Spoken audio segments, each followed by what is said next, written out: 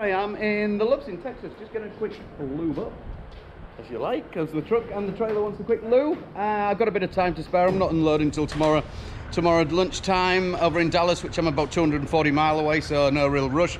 And it's just after lunch or so now, and makes a little update on what's happening with the coronavirus over here.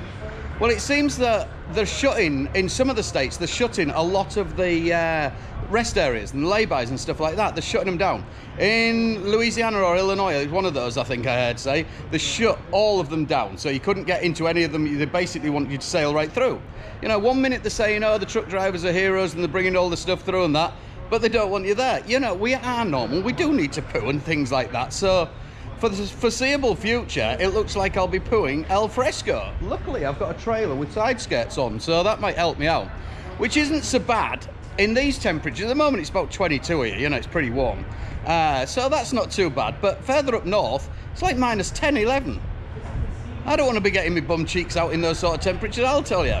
But anyway, so that'll be what it'll be. They've had to open the lay-bys apparently, but they're shutting all the rest areas down. They're keeping those shut, the toilets rather. So no toilets for any of the truck drivers, apart from if you go in the Lubes or anything like that. Which, you know, I'm sanitizing my hands all the time and doing it the best I can and things, but you just, I don't know, with them, they're telling us on all the LED signs everywhere, it's saying wash your hands, must wash your hands, must wash your hands. That's all you're getting at the moment, everywhere you see. Shutting the toilets down, the soap and the water's in the toilets. How the fuck am I going to wash my hands?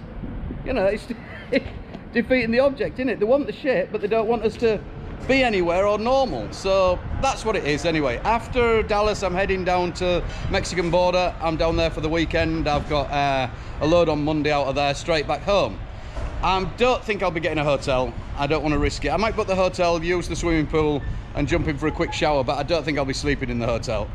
It's just going to be too risky at the moment, which Texas isn't too bad with the, I think they've only got about 108 at the moment that they know of, you know. So we'll just keep in touch and see where we go from there. Catch you all later. Bye bye.